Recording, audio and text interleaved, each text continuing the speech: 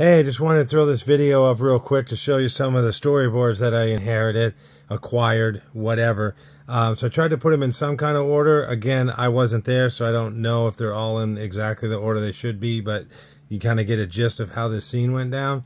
So I'm just going to flip through these kind of not quickly, but just quick enough so you can kind of see them all. But yeah, so there's that. And that scene, I believe, led into this scene here.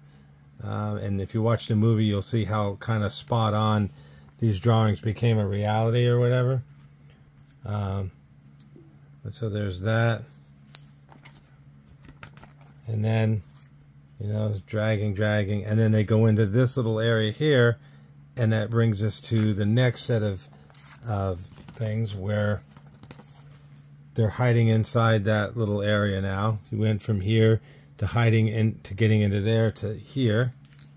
So that kind of tells that little bit of a story. Tank goes by or whatever. And then this, like I say, we're just kind of skipping around. Solar Sailor.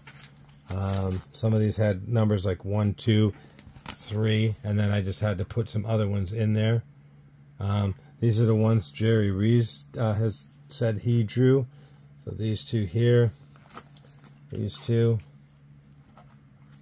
And those two there. And those two there. And then here's Yori. This is back of another one. And there's Yori again. Shot of Sark's ship coming up. A great shot of Sark. That's the backs. Here's a really cool shot of a tank gunner. Fight scene.